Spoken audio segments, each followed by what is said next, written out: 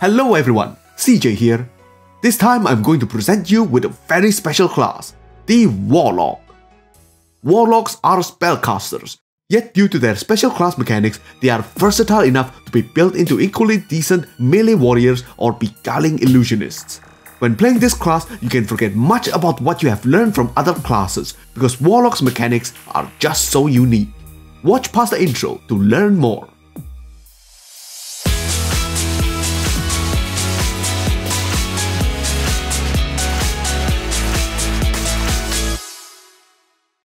Unlike wizards who gain their spellcasting ability through study, warlocks receive theirs through the pact they form with a patron.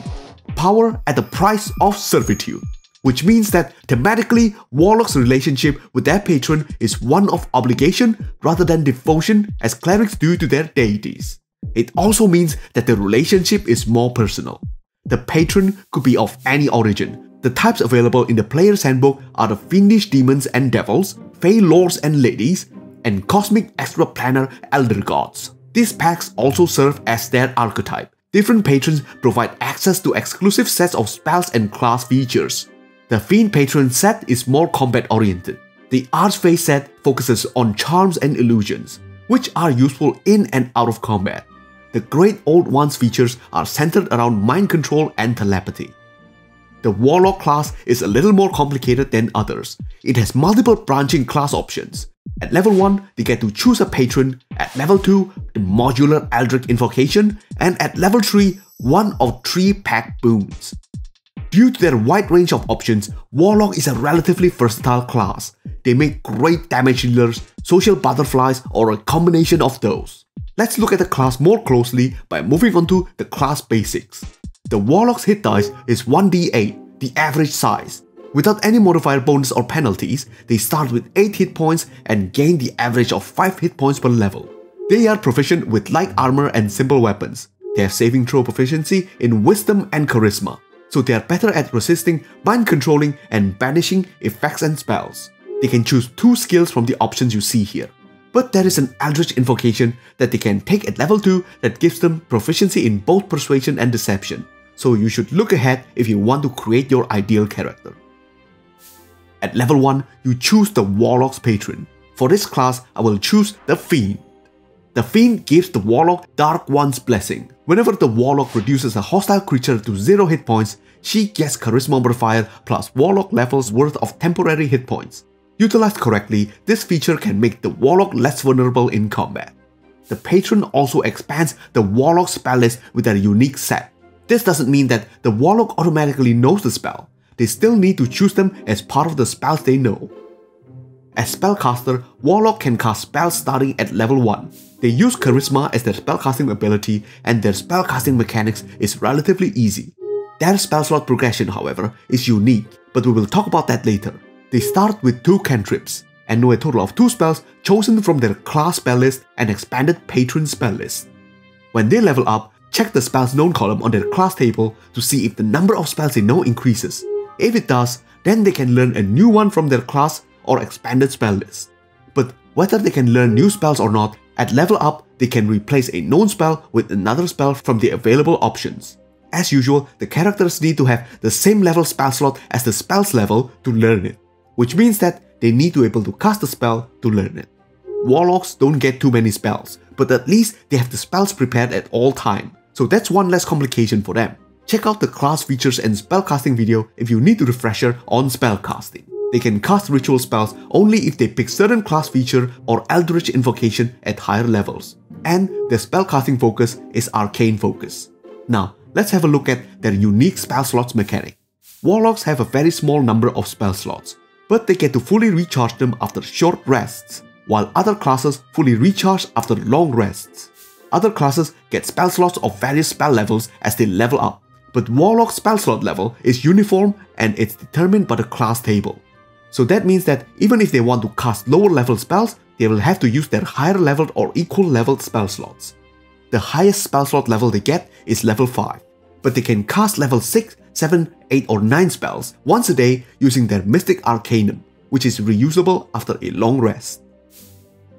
At level 2, they get to pick 2 Eldritch invocations. Eldritch invocation gives the Warlock special abilities. They are like mini class features that they get to mix and match. Agonizing Blast, for example, lets the Warlock add their Charisma modifier to their Eldritch Blast cantrip damage. Beguiling Influence gives the Warlock proficiency in Deception and Persuasion skills. At higher level, they can pick more Eldritch Invocation. But their options are sometimes restricted, because some of the invocations has prerequisites that need to be fulfilled before they can be chosen. Some of the prerequisites can be as simple as level requirement. Some are more specific, like knowing the Eldritch Blast cantrip or choosing certain Pact boons at level 3. Luckily, they can swap out one Eldritch invocation every time they level up, so that you don't have to keep some Eldritch invocation slot empty while waiting for the invocation you really want to become available. At level 3, Warlocks get to pick 1 out of 3 Pact boons. Pact of the Chain lets the Warlock learn the Find Familiar spell and can cast it as a ritual. It's not counted against their spell's known number. It also expands the familiar option with Imp, Pseudo-Dragon, Quasit, and Sprite. Additionally, when the Warlock take an attack action, they can forgo one of their attacks to allow the familiar to make one attack using its reaction. Pact of the Blade lets the Warlock create any melee weapon using that action. The options come from the player's handbook's weapons list, including martial weapons like great swords. They are also proficient with it, even if they don't have proficiency with the normal version. The weapon counts as magical for the purpose of overcoming resistance and immunity. It disappears if it is more than 5 feet away from the creator for 1 minute or more. It is also possible to turn magic weapons into Pact weapon. You can read more about it in the player's handbook. With Pact of the Tome, the patron gives the Warlock a grimoire called a Book of Shadows that lets them choose 3 cantrips from any class. They are not counted against their normal number of cantrips known, but they can only be cast while the Warlock has the book. If the book is lost, the Warlock can spend 1 hour to perform a ceremony to receive a replacement from their patron. The previous book is then destroyed. At this level, the Warlock can also cast level 2 spells like Darkness. At level 4, they get their first ability score improvement, and they learn another cantrip for a total of 3. At level 5, Warlock's cantrip power improves like other spellcasters, but for Warlocks knowing Eldritch Blast, they get an extra attack with their Eldritch Blast cantrip. But they have to roll to attack separately for each blast, which is different to how other cantrips work. Eldritch Blast is the Warlock's signature damage dealing cantrip. While they are not required to choose it, it can become very powerful when combined with other Warlock features. At this level, they can also cast level 3 spells like Fear. At level 6, Fiend Warlocks get Dark One's Own Luck. When making an ability check or a saving throw, they can add a d10 to the roll. It can be done after seeing the initial roll, but before any of the roll's effects occurs. It is reusable after a short or long rest. Level 7. They get level 4 spell slots and learn level 4 spells like Blight. Level 8, they get their second ability score improvement. At level 9, they can learn level 5 spells like Contact Other Plane. Level 10, the Fiend Warlock gets Fiendish Resilience. They can choose to gain resistance in one type of damage, like fire, cold, or bludgeoning. But attacks from magical or silver weapons ignore this immunity.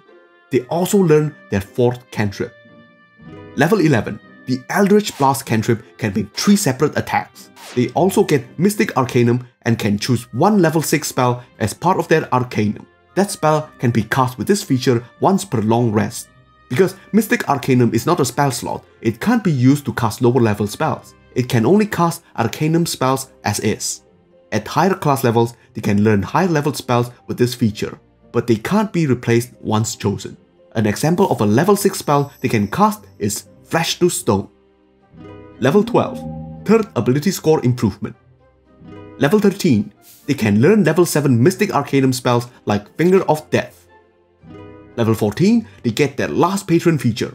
When the Warlock hit a creature with an attack that doesn't make them roll saving throw, they can instantly transport it through the lower planes. The creature disappears and returns at the end of the Warlock's next turn. As long as the target doesn't have the Fiend creature type, it takes 10d10 psychic damage. This feature is reusable after a long rest. Level 15, they can learn level 8 Mystic Arcanum spells like Power Word Stun. Level 16, 4th ability score improvement. Level 17, the Eldritch Blast cantrip can make 4 separate attacks. The Warlock can learn level 9 Mystic Arcanum spells like True Polymorph. Level 18 Warlock doesn't get any new features, but they get their 8th and last Eldritch invocation slot. Level 19, they get their 5th and last ability score improvement. Finally, at the maximum level of 20, they get Eldritch Master. Once between long rests, they can spend 1 minute asking their patron for aid. They will regain all their expanded spell slots, but not their Mystic Arcana. And that's your 20 levels of the edgy Warlock. There are 3 Warlock patrons. As you have seen, the Fiend patron provides various combat-related features. Its extended spell list let the Warlock pick area of effect damaging spells like Fireball, increasing their potential combat damage output. But no matter what patron the Warlock choose, their single target damage output is still pretty powerful. The combination of Eldritch Blast cantrip, Hex spell, and Agonizing Blast Eldritch invocation is devastating, and it's universally accessible. The other 2 patrons are centered around enemy control and utility, but the Archfey patron provides more features and spells that are also more acceptable to use in social situations. As for the Great Old One, I don't think average black tentacles make great conversation starter. The main difference here is that they also provide access to some damage dealing spells and telepathy. In general, Warlocks are versatile, but they can't cast many spells unless they get plenty of short rests throughout the day. So they have to rely on cantrips or invocations to keep themselves going. In terms of multiclassing, it's a popular class for power gamers to multiclass into. Eldritch Blast, Hex, and the Fiend patron's Dark One's Blessings are great combat spells and features. Fighter Lock, Paladin Lock, Bard Lock, Sorcerer Lock are pretty common combinations. On the other hand, Warlocks may want to multiclass as Sorcerers, and with Charisma being the Sorcerer's spellcasting ability, they make a great fit. However, Warlock multiclassing spell slot is treated differently. They are separate but compatible with each other. Other spellcasting classes can use Warlock spell slot and vice versa. Mystic Arcanum, however, can only be used for Warlock's Arcanum spells. It's not compatible with other classes. The Warlock is a pretty powerful class. Many players may want to play or multiclass into it, but try not to forget about the theme of the class and the character's relationship with their patron. Incorporate it into your roleplay to make an interesting character. Work together with your dungeon master to add drama to your character's relationship with his or her patron. Just please don't make another min-max soulless Warlock character. Alright, that's it from me. Thanks for watching the Dungeons & Dragons 5e Warlock class guide. If there's anything here that you don't understand, you can always rewatch the Learn How to Play Dungeons & Dragons series or ask in the comment section. If you like this video, subscribe to the channel and press the bell button for more videos like this. Follow me on Facebook and Twitter to get notified on future releases, and a heartfelt thank you to my patrons at Patreon for helping to make this series possible. If you like my work and want to help the channel, please consider becoming a patron. CJ, over and out.